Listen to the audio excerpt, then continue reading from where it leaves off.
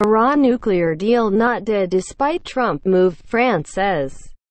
France's Foreign Minister Jean-Yves Le Drian says the Iranian nuclear deal is not dead, despite U.S. President Donald Trump's decision to withdraw.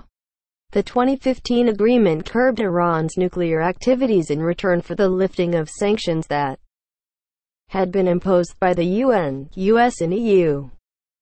But Mr. Trump argued that the deal was defective at its core, saying he would pull out and reimpose sanctions. Other signatories to the nuclear accord say they remain committed to it.